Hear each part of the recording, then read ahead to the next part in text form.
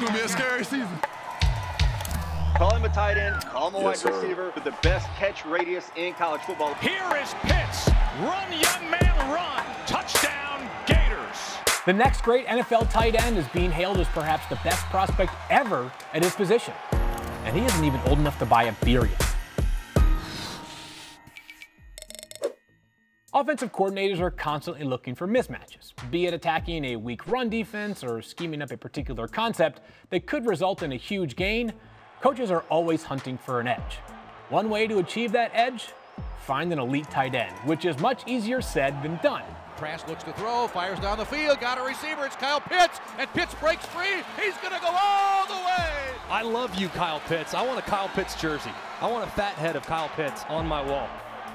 In recent years, we've witnessed the dominance of Travis Kelce and George Kittle, while no tight end has been more difficult to slow down at his own apex than Rob Gronkowski. Each of them too big to cover with the cornerback, too fast to cover with the linebacker. While Florida tight end Kyle Pitts entered the 2020 season as one of the better tight ends of the country, he exploded into superstardom during an abbreviated year, catching 12 touchdowns in just 8 games and winning the John Mackey Award, handed out annually to the nation's best tight end.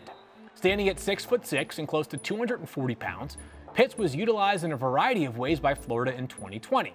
And whether he was deployed as a traditional end-of-the-line player, aligned in the slot, or flexed out wide, college defenses were without an answer for him.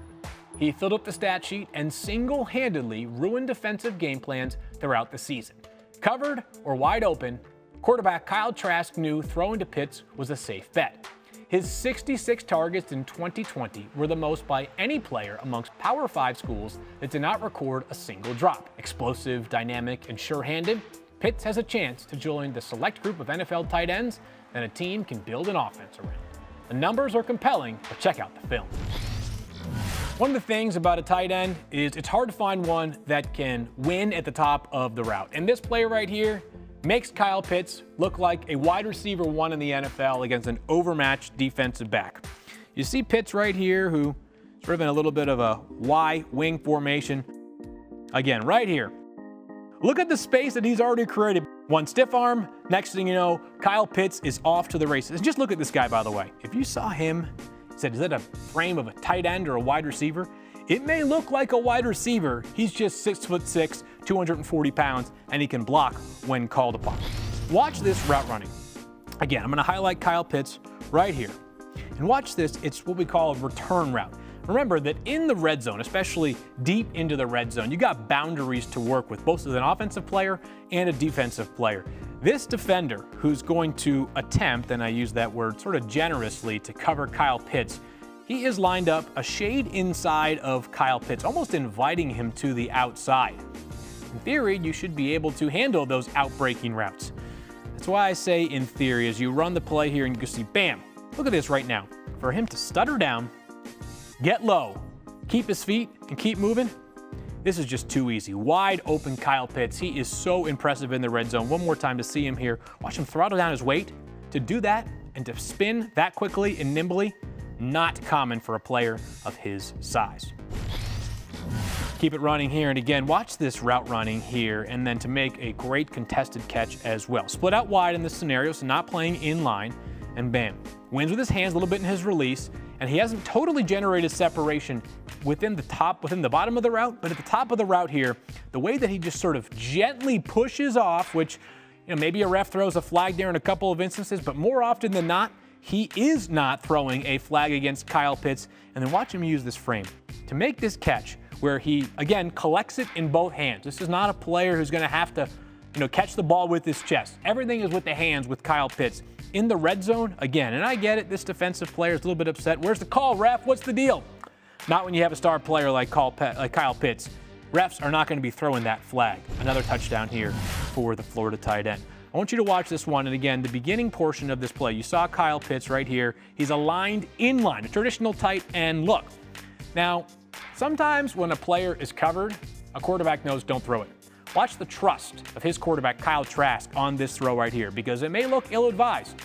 Perhaps it is a little bit, but when you've got Kyle Pitts, he can undo bad decisions. Just let this run right here, simple route up the seam, and all right, here's a problem. Here's Kyle Pitts, one defender, two defenders. Both guys Locking in on Kyle Pitts. Spells danger, you would think, right? He gets held there. He's got contact. No problem. And again, watch this. Just look at his hands. Always catching the ball, inviting them into his hands, but going up and snatching it when he needs to as well. In the red zone, there is no answer for Kyle Pitts. J.C. Horn, elite player, one of the best cornerbacks in football this past year. Watch the route running, and then watch this competitive catch. Arm wrestling the entire time. That ball, like J.C. Horn, this is great coverage right here. This is great coverage. You got a defender trying to get his hands through your hands. What does Kyle Pitts do? He holds onto the ball consistently. He does not drop the football at all. This is what Kyle Pitts does at his best. Even when he is covered, he is open. And then watch this. You just don't see this kind of athleticism from a tight end very frequently at the NFL level, and certainly at the college level as well. Running past the defensive player. Okay, there's 1 yard of separation right here. Watch out. We're off to the races, baby. Next thing you know, no one can catch Kyle Pitts, one of the best players in the red zone in all of college football. And go ahead and flex Kyle Pitts, one of the best players that we've seen at the position in a long time. Again, generating separation at the top of this route. You got a defensive back who should have him in coverage. Nope. Stutters, works one step in, out, right back in. Next thing you know, gets that defender's hips turned, and it is over against Kyle Pitts. You better have more than one plan, because it's not often that a single defensive player can hold down the Florida tight end. There are those that believe the tight end position is one of the most unique on the field in the NFL. Tight ends are required to have proficiency in route running, run blocking, and also pass protection. Finding a difference maker at the position can unlock new levels to an offense. Just ask any of the previous 3 teams to win the Super Bowl. But there's something of a football unicorn. Kyle Pitts is further along now as a receiver than a blocker, but it's apparent already that his current trajectory could lead him to emerge as the NFL's next movable chess piece at tight end, which is an invaluable piece for any NFL roster.